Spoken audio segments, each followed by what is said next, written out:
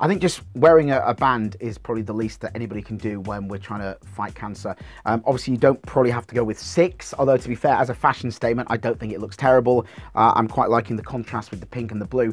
But for £2 to get a band, to know that on that day, you've done your little bit, I think is easy. I don't think anybody now has a friend, a family member who's not been touched. I mean, it's hit our family several times.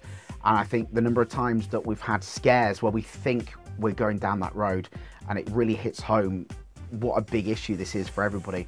I mean, the stats on how many people will be affected and how many people will know, I think probably scare most of us. And some people just think, I won't think about it, it'll go away. But on this one day, we need to think about it. We need to face up to it. And at £2 to get a band from one of your shops or online, I think is a pretty easy way to say, listen, we are with you. And they're really cool. Look at this. You can make them bigger and small. They're good.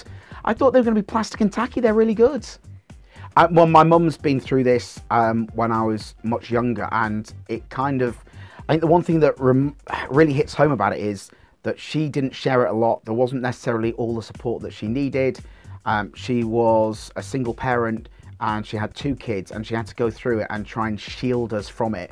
And knowing that she did that, and it was probably quite lonely and scary at the time, is one thing that really hits home. So the support that you give and the support that you're trying to give people when they're battling this, I think is a big thing for me.